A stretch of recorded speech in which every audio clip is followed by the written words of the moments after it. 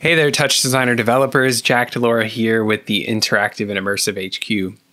In this video, we're going to work on recreating an artwork of Julio Le Parc's. Julio Le Parc is an artist known for his kinetic sculptures and paintings from the op art era of the 1960s and 70s. His work often utilizes bright colors, as we can see in this recreation here. It will often convey a sense of movement through its composition, and Julio often played with transparency, especially in his sculptural pieces. So we're going to approach this via soft geometry and instancing today, and because of that, we can also work on adding a little bit of movement to it that kind of plays with the composition as well. So we'll start off by looking at it as a static composition and then later on add in the movement functionality. Before we dive into building our recreation, I just wanted to point out, first of all, that this is the actual artwork that we're going to be recreating. I don't have an actual title or date for this specific one, but I'm assuming by looking through Julio's kind of catalog of art and finding some similar paintings that it's probably from the earlier portion of the 1970s. And as usual, if you haven't yet either heard of Julio Le Parc or are not as familiar with his work, definitely take a look at any number of websites like ArtNet to really get a sense for what he was creating during this time period and beyond. You can get a lot of great examples of his paintings as well as his kinetic sculptures.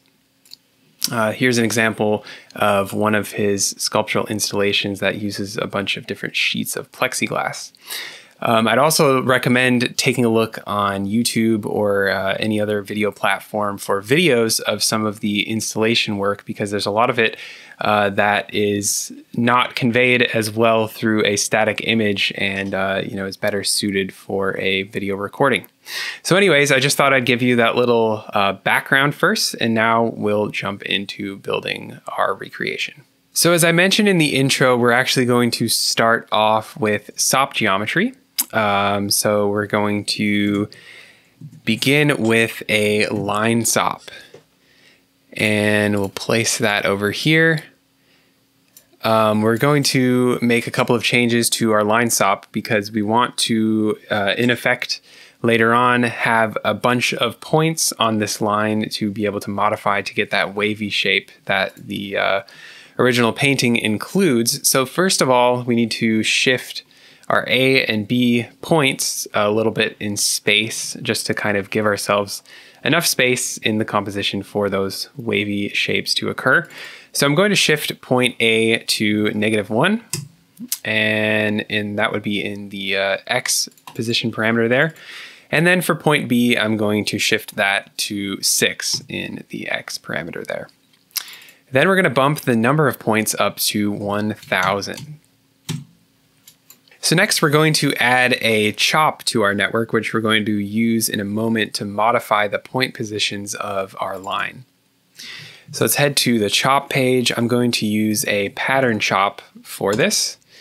And within the pattern chop, we'll make a couple of changes. So I want to make sure, first of all, that our length here always stays the same as the line sop that we've set up below.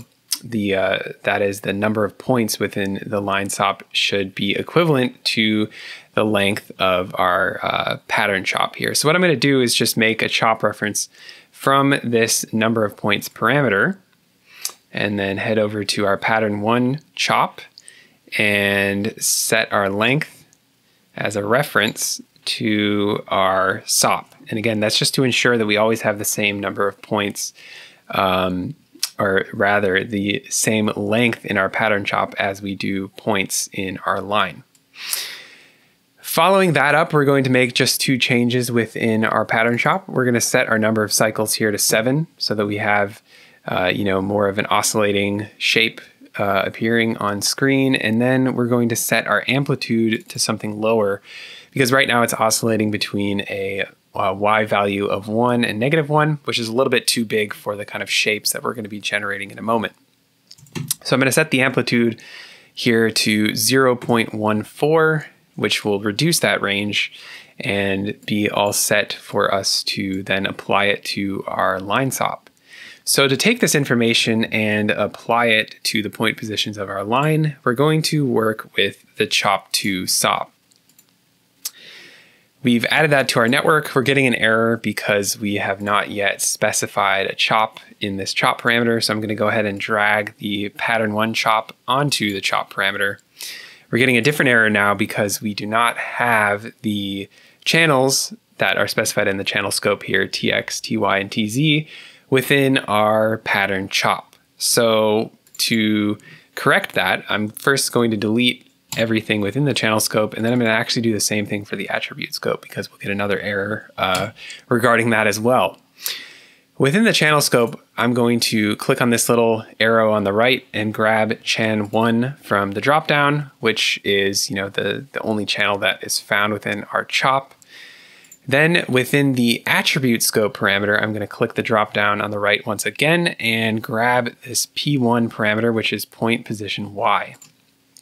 That will allow us to modify the point positions in the Y direction only using this pattern chop that we've set up. So now we have a nice sine wave shape instead of just a straight flat line.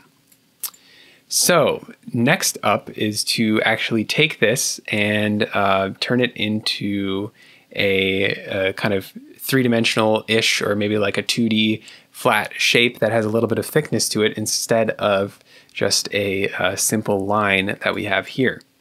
So the way that I'm going to approach that is by attaching a transform, and I'll put that kind of below here because we're going to connect this and our chop2 to an additional operator in a moment.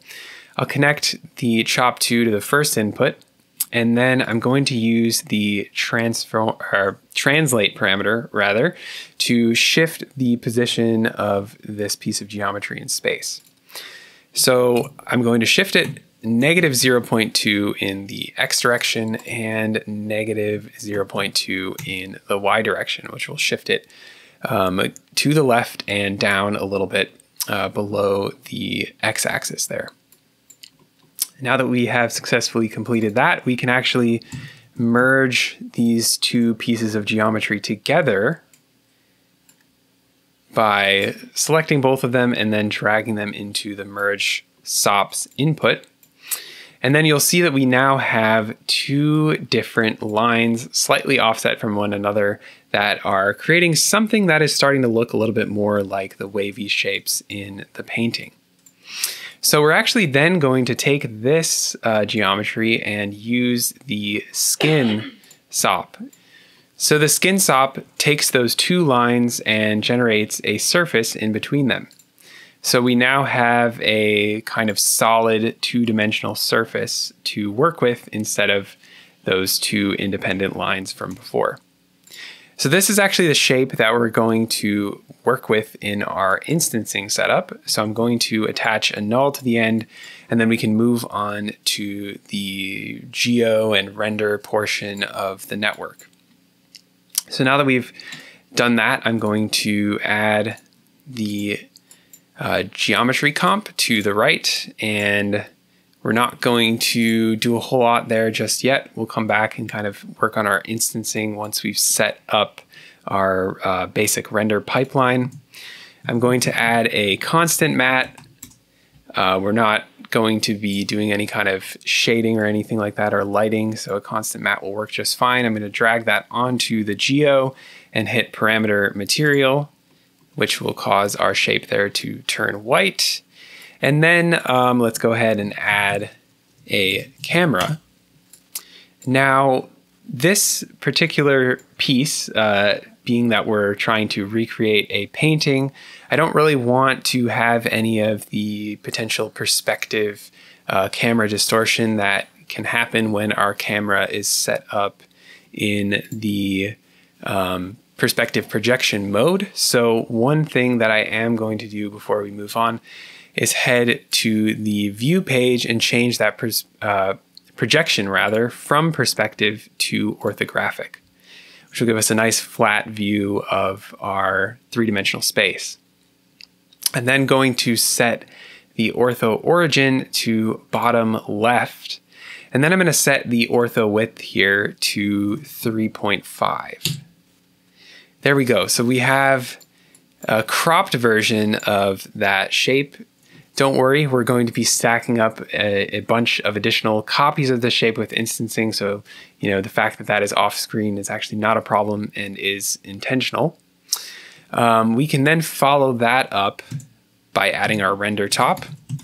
We're going to use a kind of funky resolution to, again, kind of mimic the look and aspect ratio of the original. So I'm going to set this resolution here to 1024 by 820. That'll get us somewhere in the ballpark of the original Julio Le Parc work. I've added a null there, and we're actually all set with our render pipeline. So now it's time to talk about tables. So this is going to be a little bit like, some spreadsheet work. We're going to be using a table for our instancing today, just because it allows us to be incredibly specific with our both our position values. We're going to be using some rotation values for our instances, and at the same time as all of that, we're also going to be able to enter in color values to this table and really, have this be a multi-purpose, multi-use instancing tool for us. So, it's a little bit more, maybe less interesting than some of the other ways of instancing, but again, it allows us to be super explicit with what we're trying to do. So I'm going to add the table, and this is going to end up needing a specific number of rows and columns. So I will go ahead and just turn the exact dimensions on. I want this to have 17 rows, which seems like quite a lot, but don't worry, we'll fill that all in pretty quick. And we want 6 columns. Cool. So I'm going to then start to fill this in. So I think what we'll do is begin with our kind of header row of labels. Then we'll attach a null and connect that to our geo. And then we'll start entering the values into the table so that we can actually see in real time how these are affecting our output. So let's start adding those labels into our table. So to begin, we're going to have our TX and TY parameters. Those are for the translation positions of each one of our instances.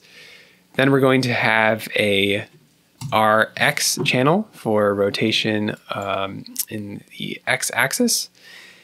Then we're going to have our 3 RGB color channels. So going to use R, G, and B for those final 3 columns. And those are actually all the labels that we need to add. So like usual, I'm going to add a null after that so that we can make any modifications if need be. Then we'll head into the geocomp and turn instancing on.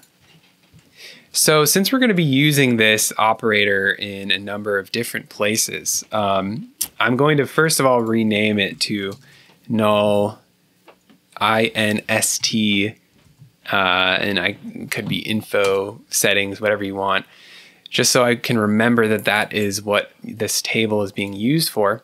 And then I'm actually going to drag this into the default instance operator, so we don't have to then pull it in to each one of these different sections later on. So with that said, we can actually start to pull in some of these columns of information, even though we haven't yet entered anything into them.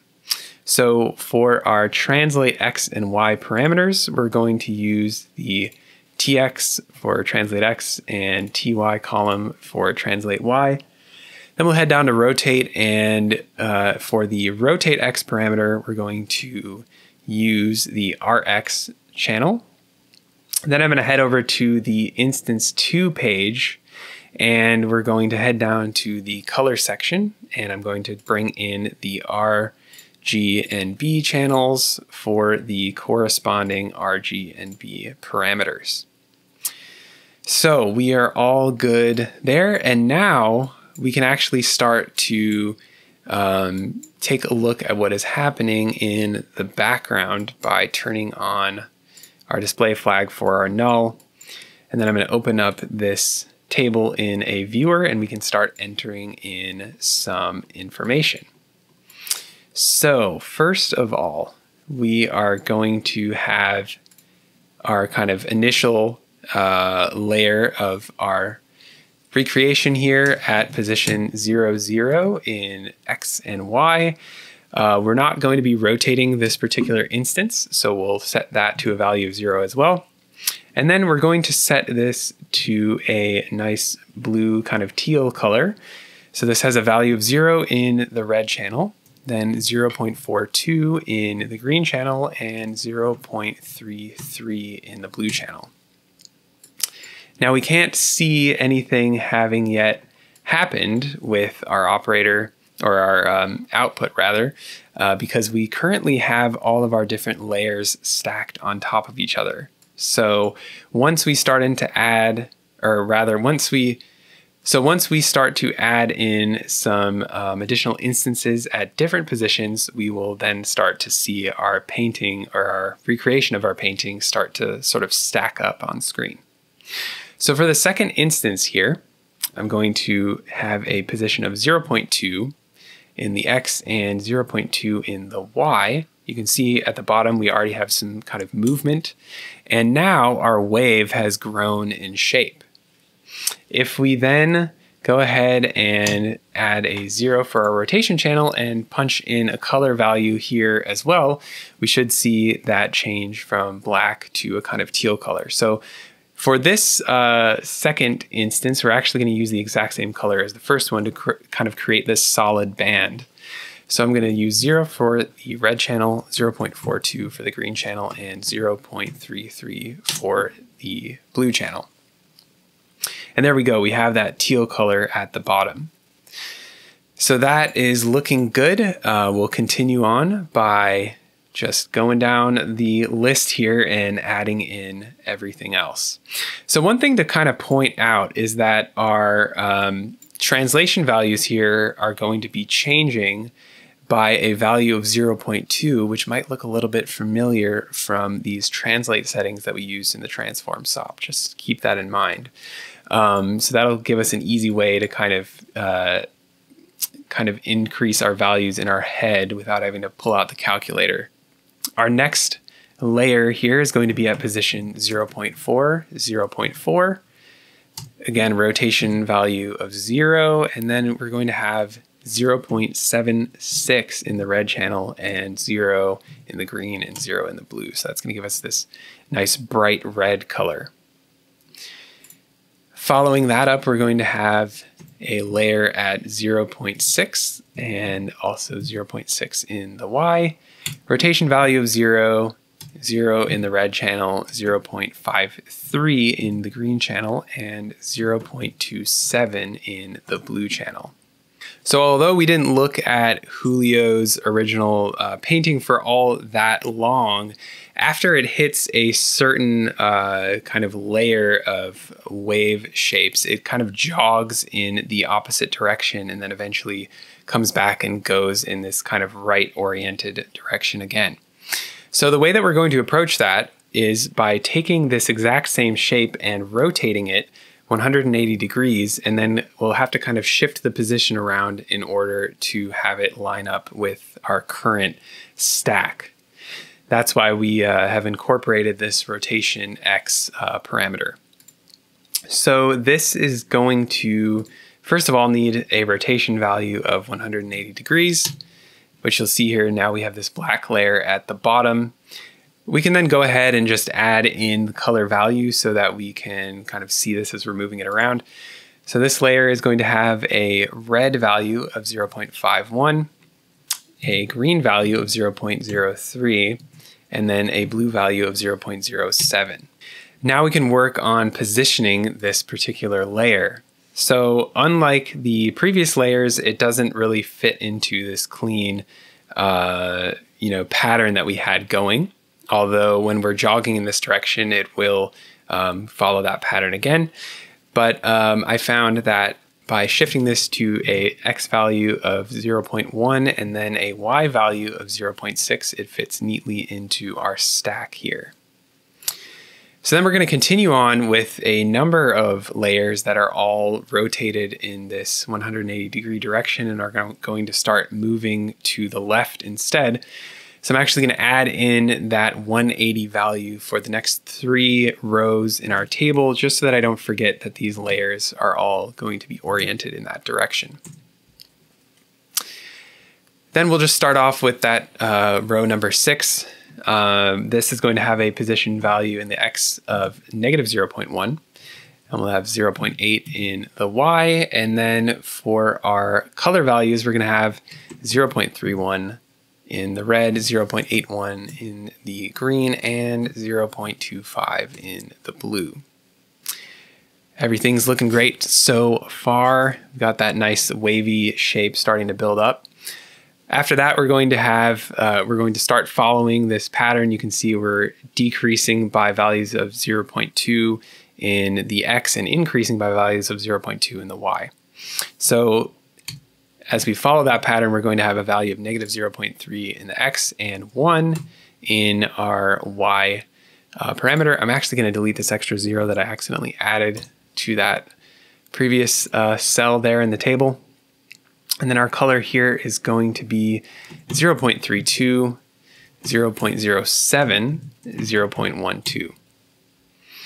So playing a lot with these kind of reds and a bunch of different reds actually, and some green and teals as well.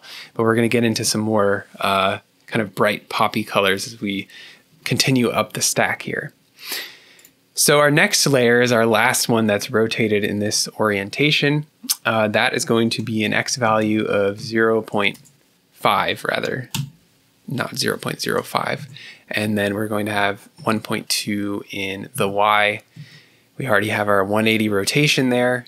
For the color here, we have 0.97, 0.88, and 0.2 for this nice bright yellow color.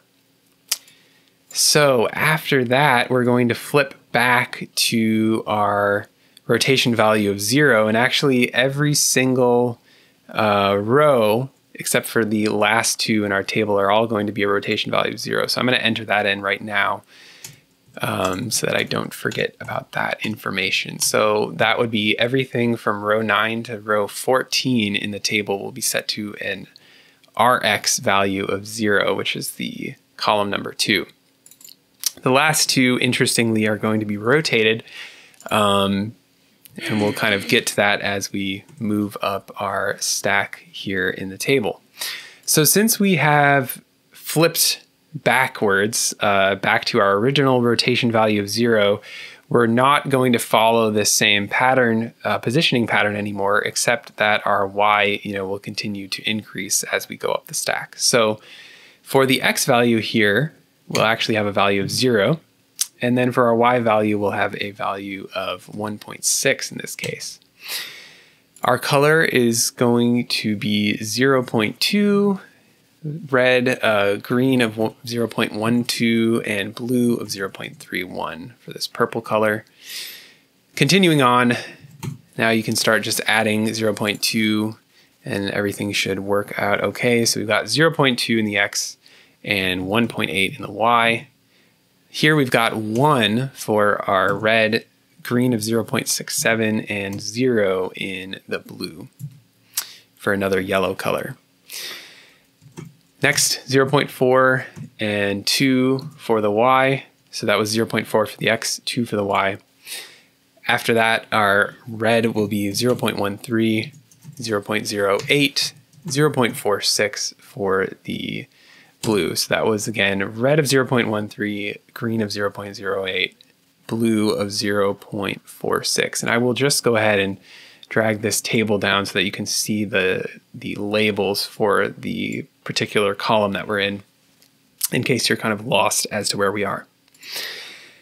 Finally, we're kind of cruising through. We have just 5 more to go here. 0.6, 2.2, 0, and then for the red channel, we're going to have a value of 1, 0.23, and 0 for the blue channel. So you should have a nice bright orange color there.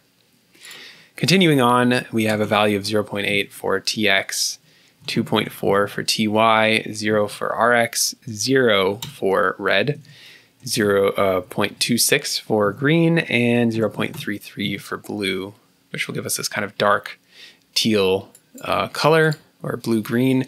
Then we have a value of 1 for TX, 2.6 for TY, 0 for RX, and then our color here is going to be 0.93 in the red, 0 in the green, and 0 in the blue for this bright red color. So now we come to our final two layers. And if we were to position these in the same kind of way that we have been doing in this portion of our stack at a rotation value of 0, we'd end up seeing the edge of our shape here, which we can kind of zoom in on this geocomp and see that, you know, it comes to this nice clean point, but if you're trying to make it look like a nice even stack, we would then see some transparency at the edge of our composition here, which we don't want. We want it to look like a continuous kind of line instead of, you know, showing some of our transparency matte through. So that's why I've gone ahead and had us rotate those layers so that we don't have to, or so we can avoid that problem of having some transparent portions of the image. So again, we're going to have to do something a little bit different for the positioning here. It's not going to just line up with the previous rows in the table. We're going to have 0.5 TX, 2.6 for the TY, 0 for the red channel, 0.28 for the blue channel, or the green channel rather, and 0.28 for the blue channel. For our final row in our table, we're going to have a position TX of 0.3, Y position of 2.8, and we're going to use the same color again, 0, 0.28 in the green, and 0.28 in the blue. So at this point, we have now finished the static composition, again inspired by that Julio Le Parc painting. And now we can actually look at how we can very simply add some movement to this work to kind of take advantage of what TouchDesigner has to offer.